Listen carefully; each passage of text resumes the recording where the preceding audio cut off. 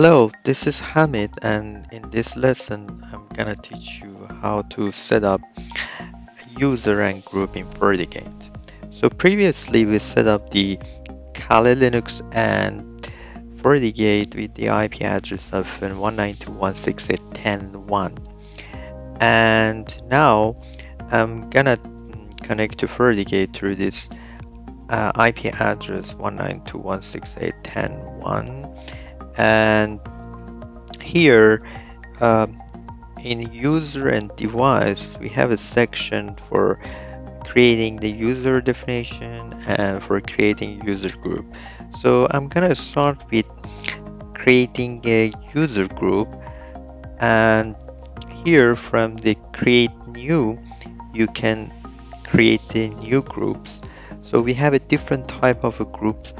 um, uh, the first one is the firewall, and the other ones is Fortigate, radius, and the guest. And in the future, we will learn about the Fortinet single sign-on and the radius in Fortinet. So now I just create the group, and I call this test group,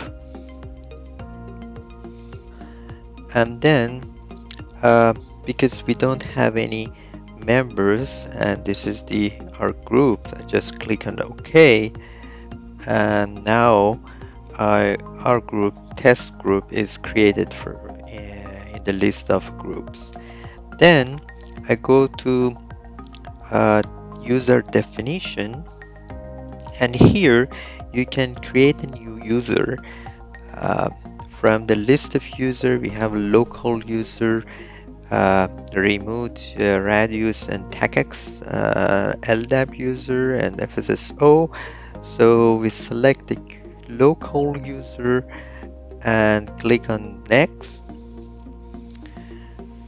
And in step 2, you enter the username and the password. Let's say my name, and the password, set the password for the login credentials, and then I click on next. In step 3, you enter the contact information, like your email address. So you can enter your email address here, and if you have a two-factor authentication or SMS, you can enable this feature. So I don't have, I just click on next. In step 4, if you have a user account status, and you can select here to be enabled or disabled, and now you can assign the user to user group. So from here I can select my test group, and now use my name. Hamid is the member of the test group, so submit this one. So now Hamid is the member of the test group, and we successfully created a user and the user group. I hope this has been informative, and thanks for watching.